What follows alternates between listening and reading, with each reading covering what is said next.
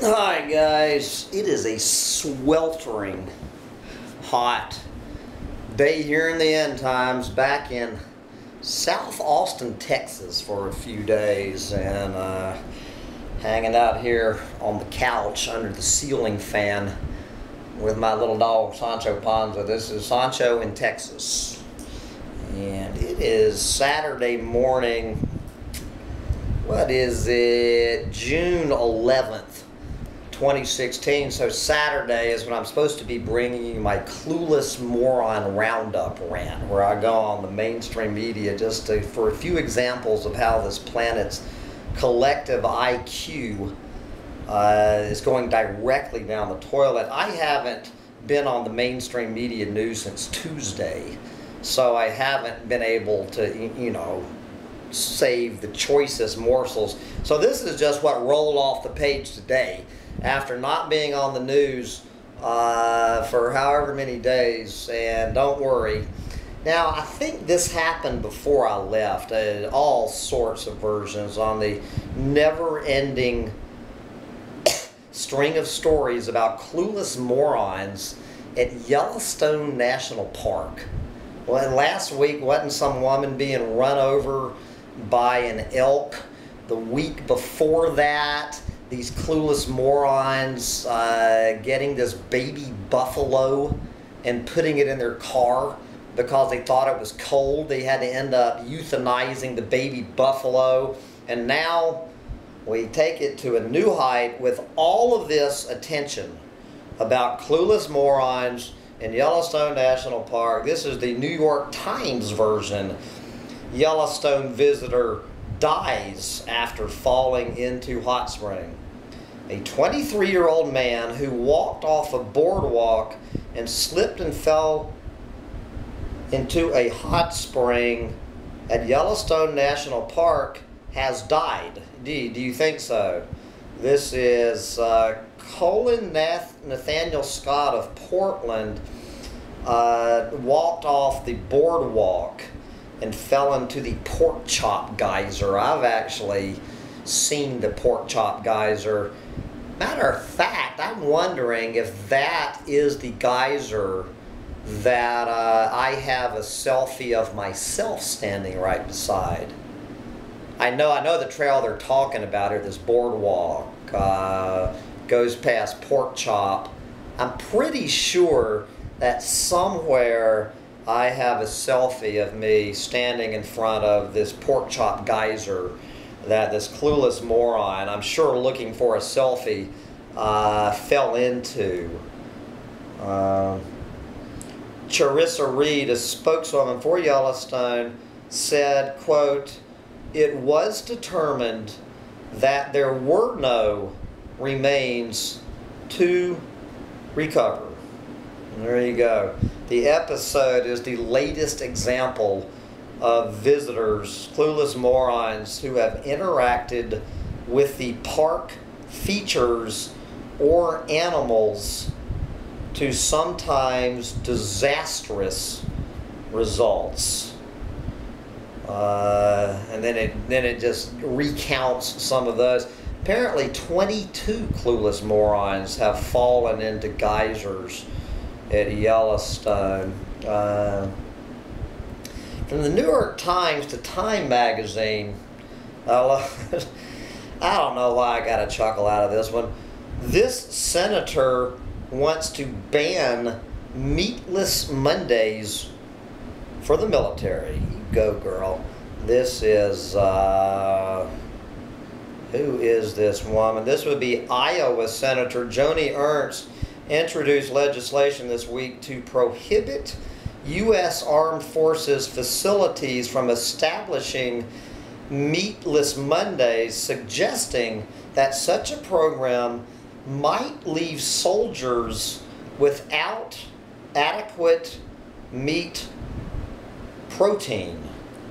There you go. So it does allow seafood, but that's not good enough for the senator.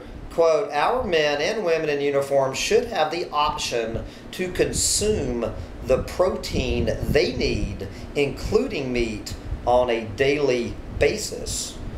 It's no surprise that Iowa is the leader in pork production and the second largest producer of red meat overall. I thought pork was the other white meat. Probably this woman there in Iowa would not go for Bill Gates's latest plan to save the planet. So how is Bill Gates, the world's richest man? They're claiming here he's worth about $75 billion. Bill Gates is going to save the planet, specifically sub-Saharan Africa. This is the world's richest honky going to save sub-Saharan Africa, and here is how he's going to do it. Bill Gates, chickens, not computers, can solve poverty. Let's dig a little deeper if I can get my cursor to work. Want to end extreme poverty? Technology hyper-billionaire Bill Gates says the answer is chickens. Gates says the best thing to improve the lives of the world's poorest is not computers or the internet, but raising a few chickens. Quote, "It is pretty clear to me that just about anyone who is living in extreme poverty is better off if they have chickens," the world's richest man said. So what is, let's see, I guess the Bill and Melinda Gates Foundation is partnering with one of these aid foundations to donate 100,000 chickens to families in sub-Saharan Africa living on less than $2 a day. The goal, he said, is to get 30% of rural families in sub-Saharan Africa to raise improved breeds of vaccinated chickens. And you better believe this is going to get the conspiracy wackos panties in a wad. Vaccinated chickens. Bill Gates, the Antichrist, the #1 leader of the New World Order's depopulation agenda, handing out 100,000 vaccinated chickens to starving sub-Saharan Africans. Yes, and of course they're hoping that they are going to breed the chickens to make more eggs and chickens. I guess they maybe will get a rooster and a couple of hens. I don't know. The goal is to convince them not to eat the chickens. These starving families in sub-Saharan Africa, you give them some chickens and expect that they're going to wait around for the chickens to start doing their chicken thing and laying eggs and raising babies. And I don't have a bullshit detector button anymore. I can tell you how long those chickens are going to last in those mud huts. Anyway, moving along, as long as we're in sub-Saharan Africa, what is going on with Kenya's knocking itself out to bring power, literally electric power, to the people of Kenya? Kenya nationwide blackout caused by monkey tripping transformer.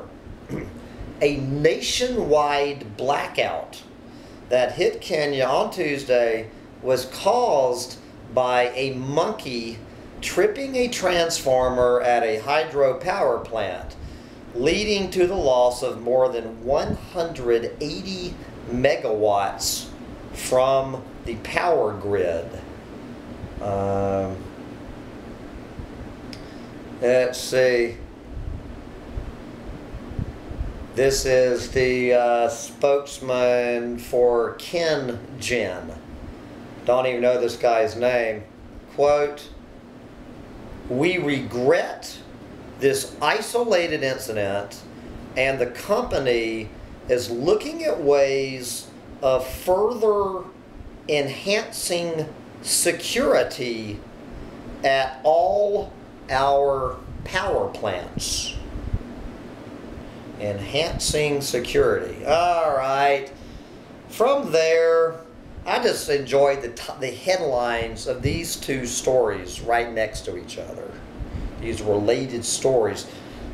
What? Is El Nino officially dead? Okay. Here's option number one. Scientists bid farewell to a slightly underwhelming El Nino. Right next to the slightly underwhelming El Nino, we have Earth's supersized El Nino is over. There you go. What is going on in the great state of Texas? Since I'm in the state of Texas, I always try to include at least one story about brilliant Texans. So this is the class valedictorian from the high school in McKinney, Texas. Right here, this is Larissa Martinez, the most brilliant student in McKinney High School. In her valedictorian speech, valedictorian, "I am an undocumented immigrant." And we will see if the class Victorian is deported back to Mexico after bragging in her valedictorian speech at a public school that she is an illegal alien. We're going to go from Texas to my home state of Georgia, and this has so many layers of clueless morons.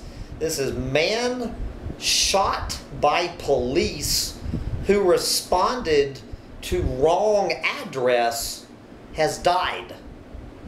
So, a Georgia man who was mistakenly shot by police after they showed up to the wrong house has died from his wounds.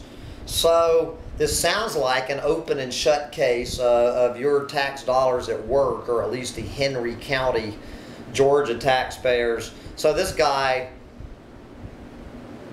sitting at home by himself, the cops show up at his house and proceed to shoot and kill him as the cops arrive at the wrong house. They had the wrong address, and I get maybe from the dispatcher, who knows. But then you dig a little deeper into the story, and you find the reason that these 3 armed cops killed the guy is because he came out of his house with a loaded gun pointed at them.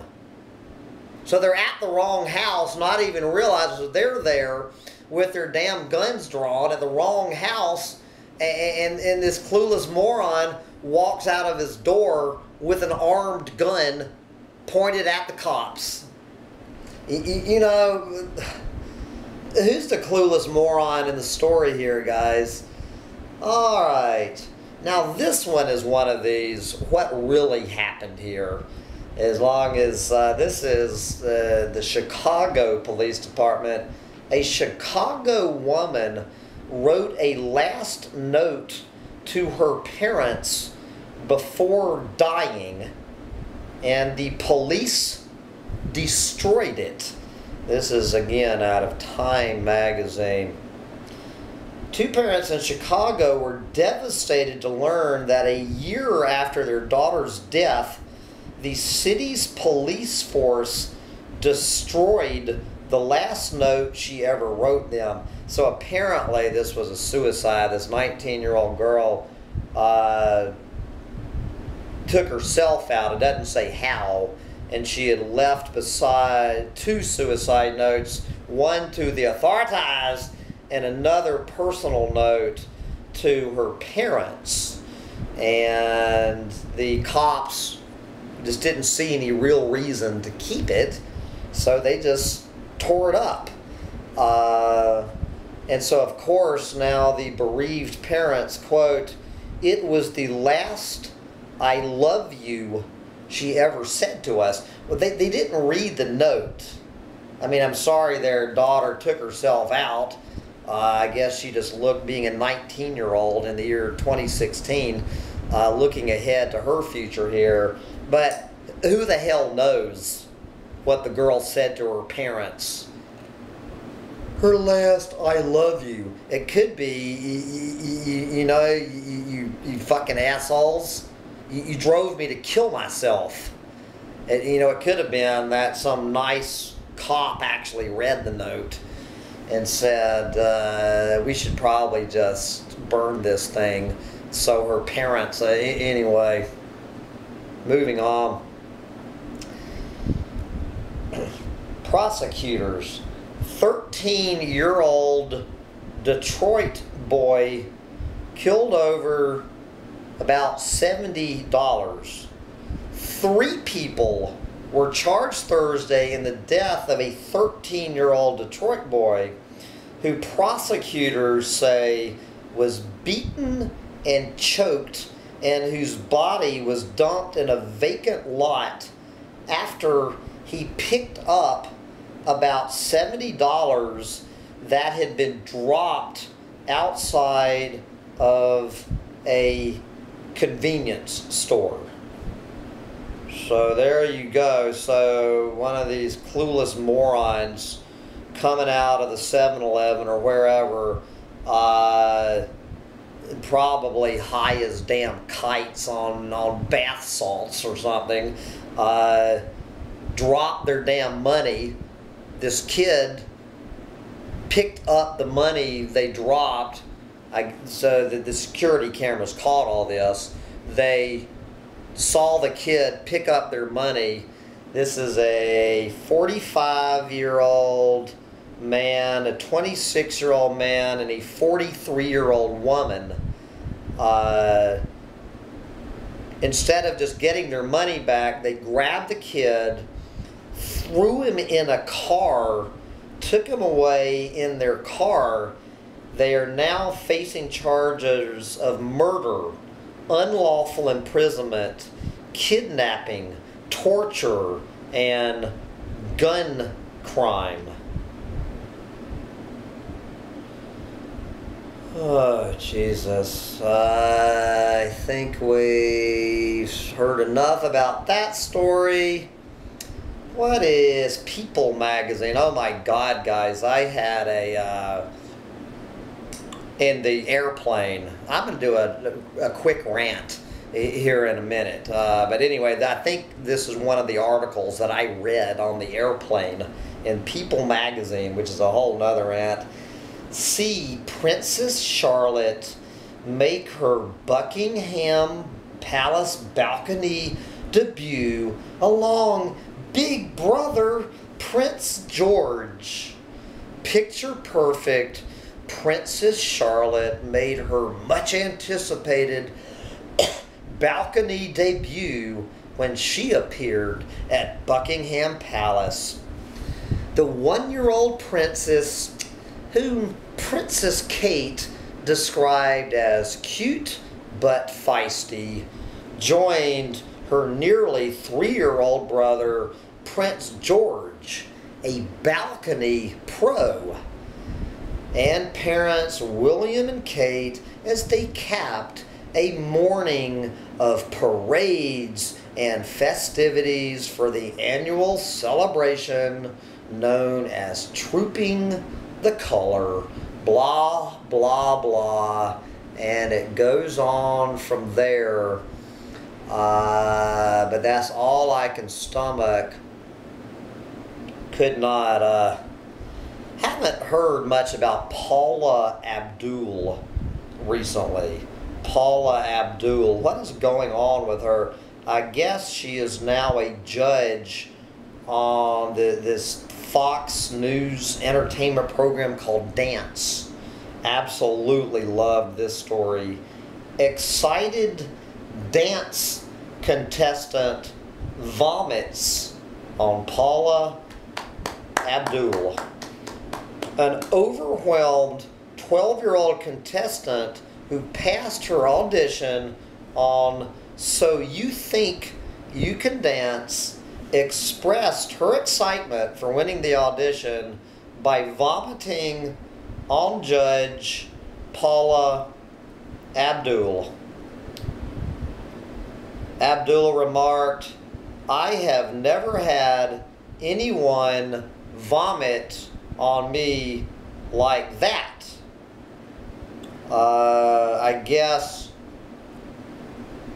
the embarrassed youngster said Abdul had squeezed her a bit too tight and, quote, all the happiness came out on her jacket.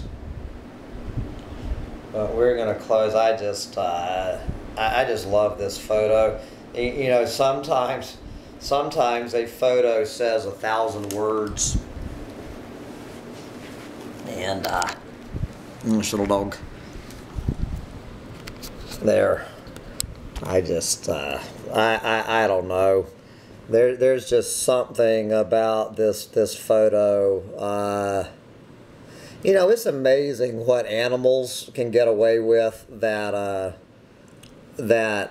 You know, if I tried this, or dude, if you tried this, you would be somewhere between getting punched in the face and arrested. But that little chimpanzee is having a fine old time on the beach with 3 clueless bimbos. And but I gotta wrap this up, guys, because I need to join my clueless, lovable friends at the Kerrville Folk Festival, and it's time to take Sancho Panza to the dog sitter. He does not know this. It's time to go to the dog sitter, Sancho Panza.